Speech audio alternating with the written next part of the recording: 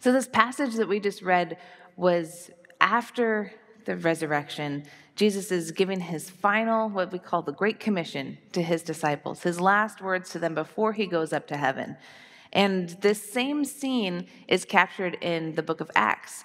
And it's worded a little bit differently, but it's talking about the same thing. And it says in Acts, it says, "You will receive power when the Holy Spirit comes upon you, and you will be my witnesses in Jerusalem and in Judea and Samaria and to the ends of the earth." And when we hear this, it's a very common passage, right? It's the Great Commission. It's the one the church has been called to send out. And I feel like with common passages, we often just feel like we know them so well that we don't really think them through. But when Jesus was talking to his disciples here, and he was talking about Jerusalem, Judea, Samaria, if he was here talking to us, he might have said, "You'll be my witnesses in Santa Barbara County, in California, and then to the ends of the earth." He's talking about where they were and then going out from there, how far they were going to be his witnesses. And if we're going to follow this call, if we're going to follow this command, if we're going to be Christ's witnesses anywhere outside the walls of this beautiful building, then we have to actually do something first. There is action involved.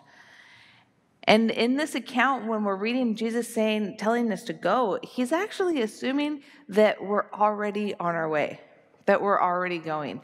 That passage in verse 19 where it says, "Therefore go," in the Greek, it's actually "therefore having gone." It's like you're already going. Since you're going already, then disciple, because you're already on your way of being my witnesses.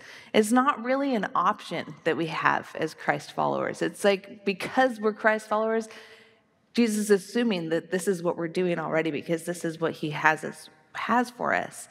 And he's taking for granted the way that it's phrased that we're already on our way.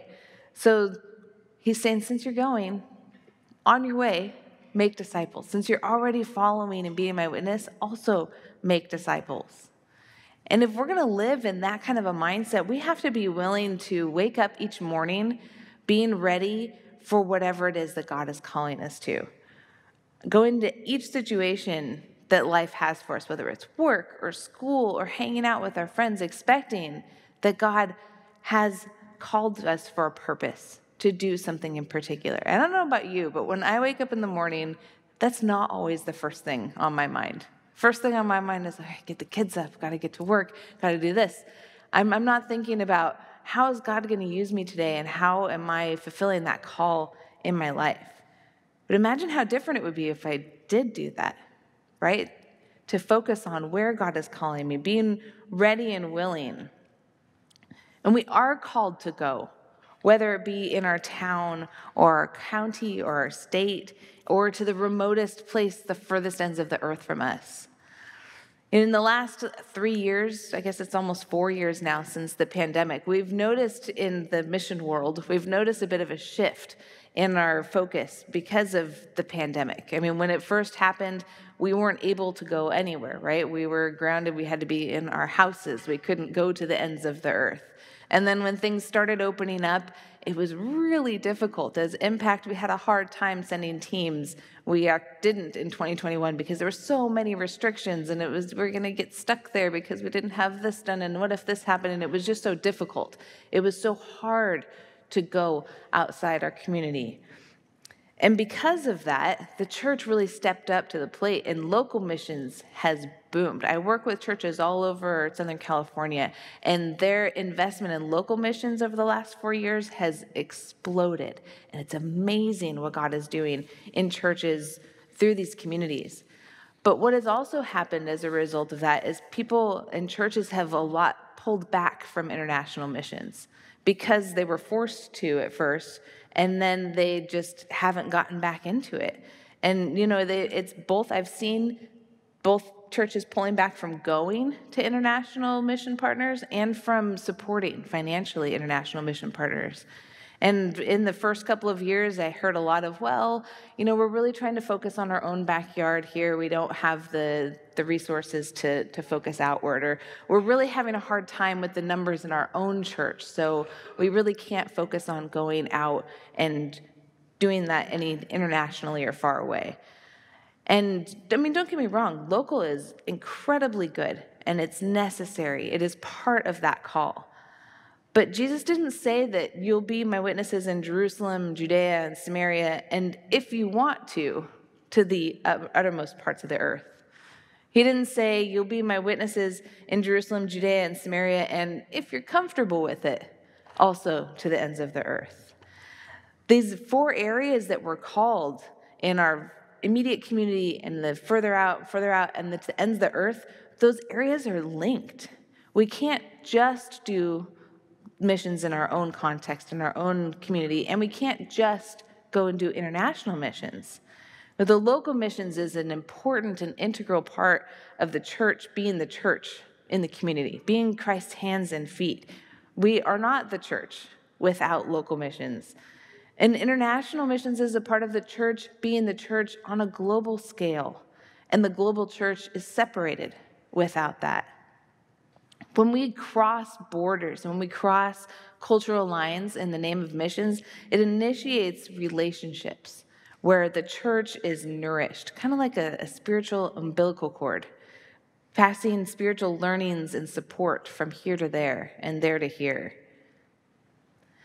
Picture in your mind for a second the last big thing that happened here that really affected the community, kind of in a negative way. Like maybe it was as far back as the floods and the Thomas fires, or maybe there's something else that has happened more recently. Picture that in your mind. Think about it. In that moment of crisis, what were you doing? What were you thinking? Who were you checking up on? What kind of feelings were going through you in that moment? Think about that in your head. Now think about the last crisis or tragic thing that you heard on the news that was further away from here.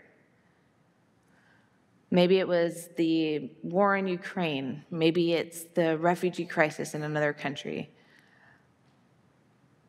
Are those feelings different when you think about that thing that happened here and that thing that you heard on the news?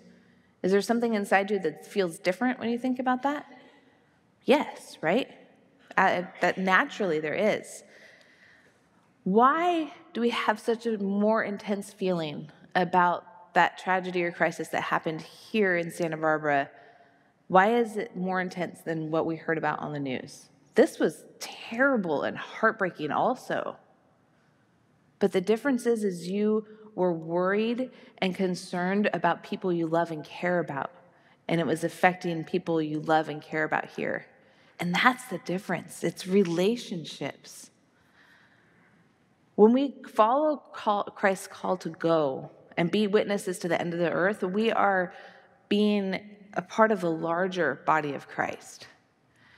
When I hear about crises happening at the border and people fleeing their homes and their countries from Central America and crossing the border and doing all of the things that's creating all the crisis, that touches me in a different way than my friend that has never been to Honduras. Because I've been to Honduras so many times that I have friends and they feel like family there. But for somebody who's never come in contact with somebody from one of those countries, it feels different.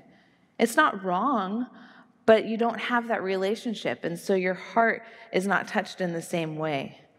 Whenever we go to places like Honduras, like Turkey, Ukraine, we always hear people telling the team, "Thank you for coming.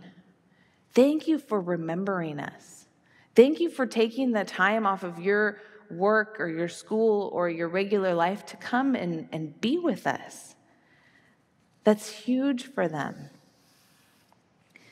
When we take this call seriously to go and make disciples, when we live our lives in the posture of saying yes to this call, the possibilities of how Christ can use us are endless. Back in 1995, a woman named Nita Hansen went on an impact trip to the Philippines. And that trip woke within her a desire to answer the call, to witness for Christ in the faraway places. And soon after that, she returned to Ukraine, or she went to Ukraine on another short-term trip, and her heart was broken for the least of these and the marginalized in Ukraine. And she started a ministry that I'm sure that most of you know about, that it's called God's Hidden Treasures.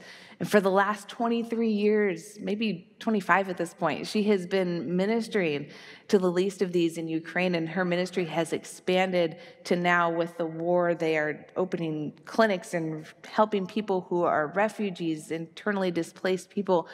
They are touching thousands and thousands of lives in Ukraine because Nita heard that call to be Christ's witness, and she said yes to that.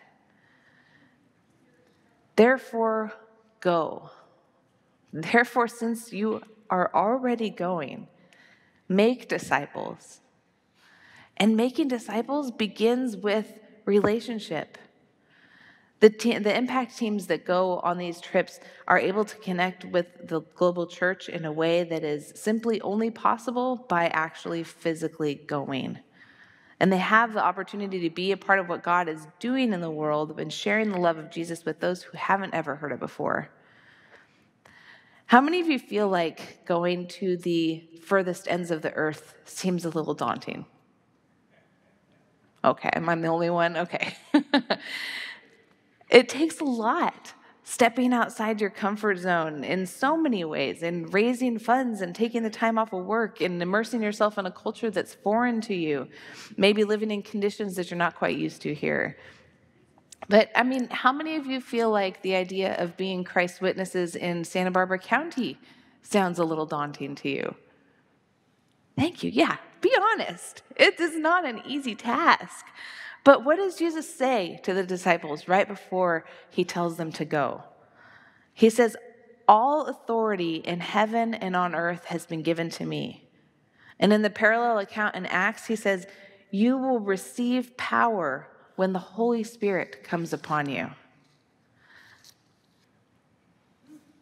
You will receive power when the Holy Spirit comes upon you. Let that sink in for a minute.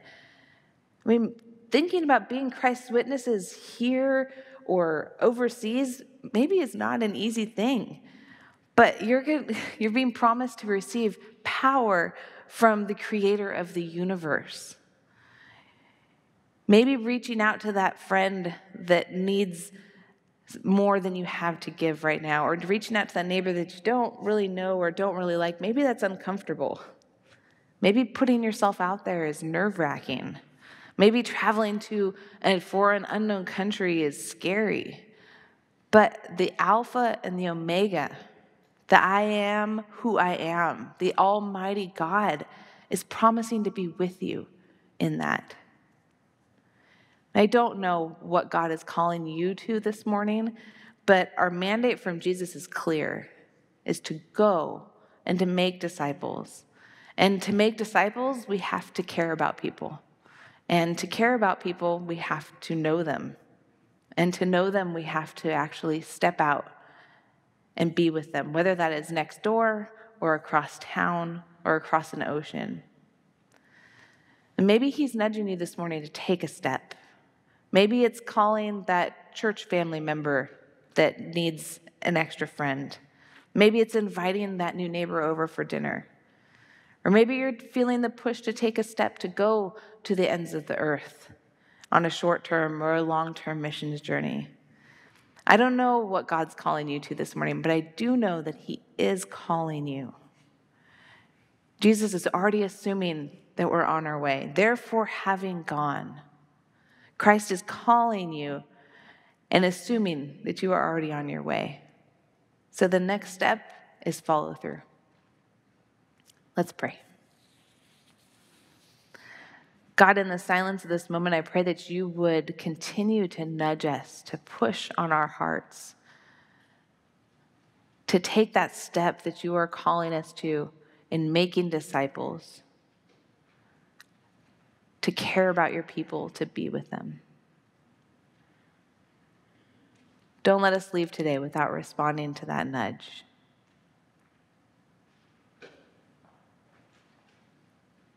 And it's in your name we pray. Amen.